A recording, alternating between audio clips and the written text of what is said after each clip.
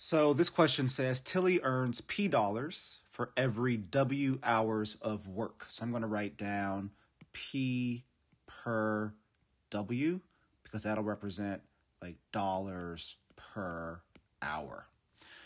So I'm treating this like a translate word problem question, which basically just means after reading each sentence, I want to write down any quantitative information or any relevant detail that allows me to not have to go back and reread the question all over again. Right? So just having this note here allows me to know what P and W are.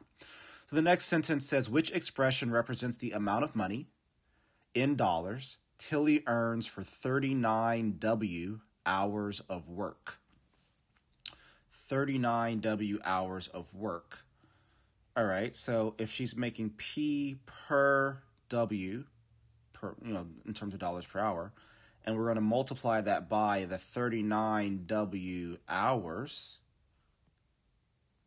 then we end up with these W's canceling out, and I end up with 39P as my answer. So the correct answer here is choice A. So another way to think of this is if Tilly worked,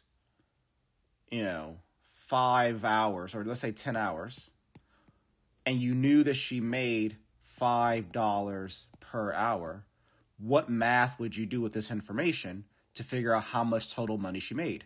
Well, you just multiply this out, right? So that the hours will cross out. 10 times 5, you know that she made $50. I did the exact same thing here. I'm saying the amount of money she makes is P per W. I don't have a number for it, but I know that it's P per W.